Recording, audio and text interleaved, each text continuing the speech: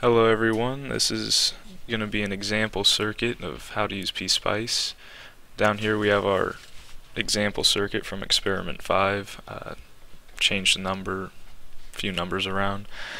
But yeah, make sure you label your nodes, as this makes it a lot easier once you actually get into typing the code. First you have to start off with a comment, usually the name of the circuit. Call it Clipper circuit, and then we'll label our voltage source VN, positive and negative, and we have a sine wave coming in, 0 volts DC, 10 volts AC at 1 kilohertz. Next we have our resistor going from that way, positive to negative, and then at 500 ohms. Next our diodes. First breakdown diode going from the negative terminal or positive terminal 2 to the negative terminal 3, and we're going to give that the model name Zener. We'll do the same for our second Zener diode, assuming it's going to operate the exact same way. Now we can define the model for both these diodes. Dot model Zener, D for diode, and now we can input our values we wish. BV for breakdown voltage, call 7 volts.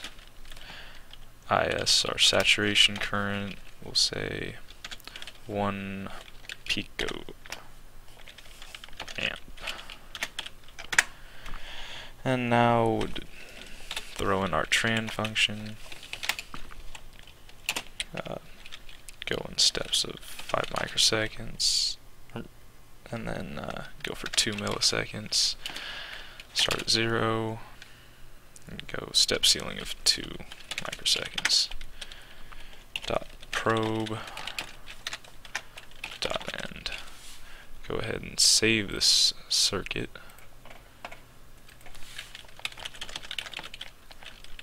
Very important you put the .cir at the end or you won't be able to run your circuit. And let's see if it will recognize. No, it won't. Go ahead and close out.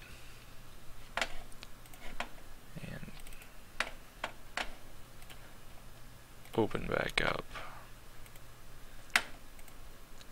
our .cir clipper,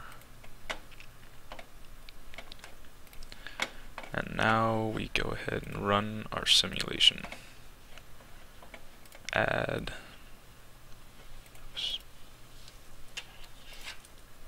a trace. We'll go with V2. That's the top right node.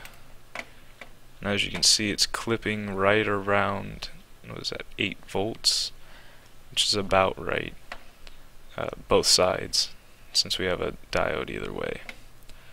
And that's how you pretty much set up a Zener diode circuit with clipping.